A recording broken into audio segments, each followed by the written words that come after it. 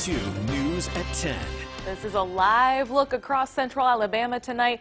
Parts of our viewing area got a chance to see some snow earlier today, while the rest got a chance to see some rain. And while most of central Alabama missed out on a snow day, some areas could still see some hazardous conditions overnight into Monday morning. Good evening, I'm Jen Cardone. This is a live look at the roadways in Coleman. CBS 42 News reporter Marina Bach has details on how you can prepare to drive in these conditions. The Emergency Management Agency is just asking that drivers limit travel late this evening into Monday morning, as there could potentially be black ice spots out on the roadways, so make sure you're taking some extra time.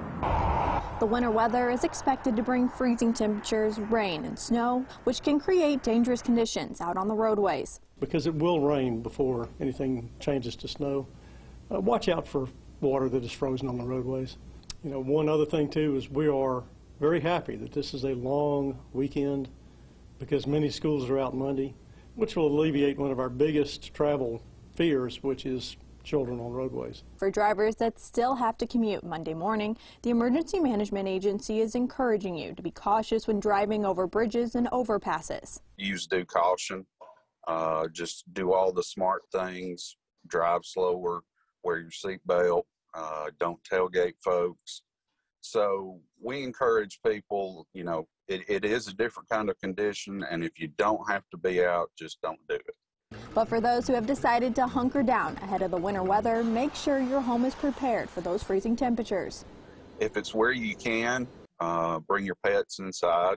And then pipes, you know, you can buy, you know, just about any retail location nowadays has faucet covers. You use things like a space heater.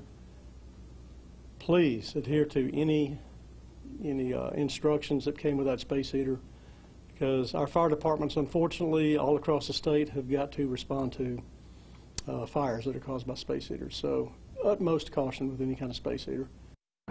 And we will continue to monitor the weather and provide you updates both online and on air. Reporting here in Birmingham, Marina Bach, CBS 42 News, local coverage you can count on. And take a look at some of that snow that came down in the Ray community in eastern Coosa County. This is right along Highway 22. You can check out these photos of snow in our area over on the CBS 42 News app.